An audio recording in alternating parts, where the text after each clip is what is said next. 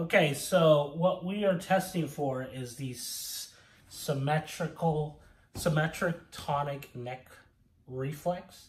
And basically this is a reflex that starts from birth and goes all the way to 6 to 9 months. What it is it's a precursor to crawling. So typically, you know, babies have this reflex, like I said, and it's supposed to assist with getting them ready for crawling at that age, 6 to 9 months. So basically what I'm gonna do, and this is my son, by the way, so he's a couple weeks old, so perfect test subject for this here reflex.